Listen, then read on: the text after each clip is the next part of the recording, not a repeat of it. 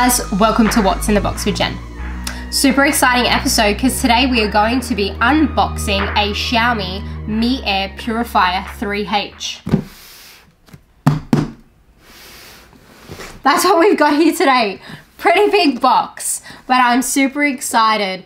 So we're going to be using this as our everyday air purifier in certain spaces such as our living area, kitchen and bedroom.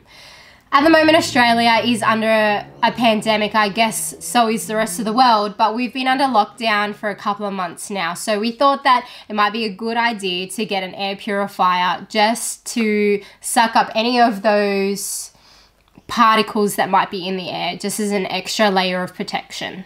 A couple of features that we're going to run over before we open up the box. So this air purifier has a range of different settings. So it can give you a high setting, a low setting, or a medium setting. It also has a night mode and an auto mode. So you can have a play with those and I guess just pop it on the setting that you feel is appropriate for the space that you have it in.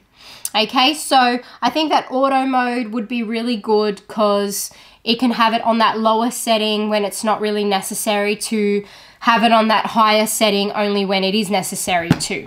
Okay, it's also got an OLED touch display, which you can use to change it through the different settings.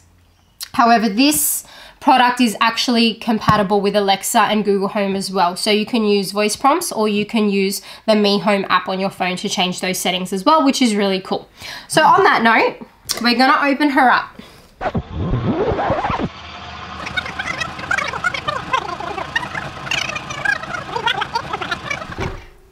So we're going to turn it around and we're going to open her up and we're going to have a look at what's inside. So inside on the back panel, you've actually got some instructions of filter replacement. So apparently on the app, it's going to tell you the capacity of your filter replacement. So it's almost like a battery charger display. And it's going to say it will be at 100% or 90% or 50% so that you will know when you need to change your filter. So that's a feature that I really think is important because so many of us, we're not sure of when to change that filter. So it's really cool that the app is actually going to notify us when we need to order a replacement. Inside, you've also got your power cable. So we're going to go and open that up and we're going to set this up.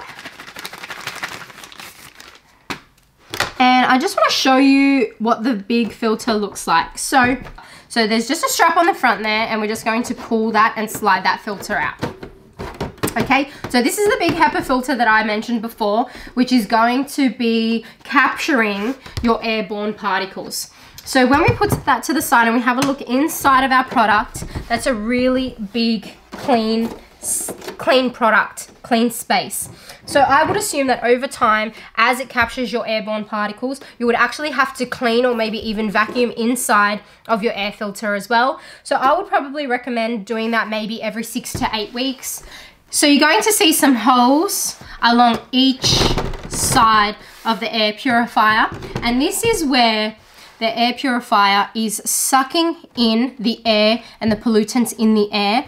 It will then filter them through the filter and then it will then provide fresh, clean air out through the top. So when you are running your filter, you might feel the cool air at the top here, which might be super useful also in summer to provide a little bit of a fan effect. So I think that might be pretty cool as well. So you could probably have it on the high setting and have a little bit of a fan effect in those warmer months. So you'll see on the display, there's some numbers at the top. So these numbers actually represent the air quality in the room. So 001 is a good air quality. As it starts to get up higher, you'll also notice this green ring might change color, and that will tell you the definition of the air quality in your room. So if it gets up to 100, so 100, this ring will change to red, which will be an indication that the air quality of the room that the air purifier is placed in is not sufficient. So it will work as hard as it can to bring that air quality down. So a couple of other features on here, you've got the temperature, the humidity, it's connected to Wi-Fi, and then this on this side is the setting that it is on. So at the moment it is on automatic mode. So automatic mode will increase and decrease with the air quality. So at the moment the air quality in this room is low, so it's on a low setting. If the air quality was high and it was poor, it would change to a high setting.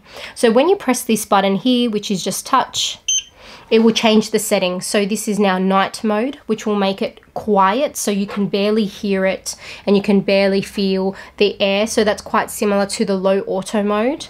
And then we're going to go to 1, which is a little bit higher, but still quiet.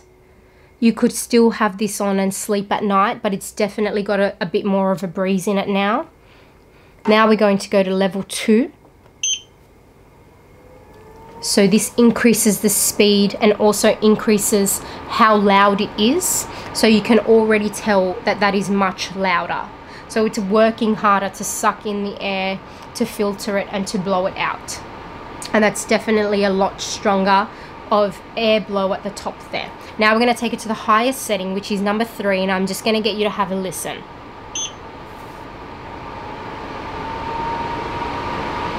So that is definitely much louder. I personally don't mind it. It just sounds like white noise to me in the background, and I don't mind having this on in the background. However, if you are trying to watch TV or if you are on the phone or something like that, it might be a little bit too loud. So there are some other air purifiers that might be a little bit quieter on a higher setting. However, for me personally, I quite like this air purifier and I quite like the settings that you can go through. And to turn off, you're just going to long hold. Okay, so I've been using the air purifier for a couple of days now, and my goodness, I must say that it's definitely a good product. So I can just tell that the air is crisper and cleaner and that there's less dust particles, especially when you're opening up your curtains or changing your bed sheets and you shake your blanket and in the sunlight you can just see those dust particles. I definitely can see that the air purifier is trying to suck them in. As I mentioned previously, when you do have it on that high setting, it does have quite a strong fan, so it does produce a little bit of a fan effect. But for me, I personally quite liked it. I mean, in winter, it might be a little bit of an inconvenience because it would be cold, but for those colder months, you might want to turn it on that higher setting, maybe when you're not home or when you're not in the room. So the app was quite a cool feature because you could use that to change the settings, but you could also adjust it to have a set timer for when you wanted to have those high and low settings. So when you're sleeping at night, for example, you could set it for your sleep times from 10 p.m. till 6 a.m. and have it on the night mode, and then maybe later on in the day when you're not at home, when it's not going to be an inconvenience for you, maybe between midday and 4 p.m. you could have it on a higher setting so that when you come home from work or from school or wherever it is you're coming from, that you come into that fresh, crisp and clean air. If you have this product, I'd definitely be interested in hearing your comments and your feedback. So please feel free to comment below. Or if you have another air purifier that you might be using at home, I'd also like to hear your thoughts. Thank you so much for watching. Please don't forget to like and subscribe. See you again next time.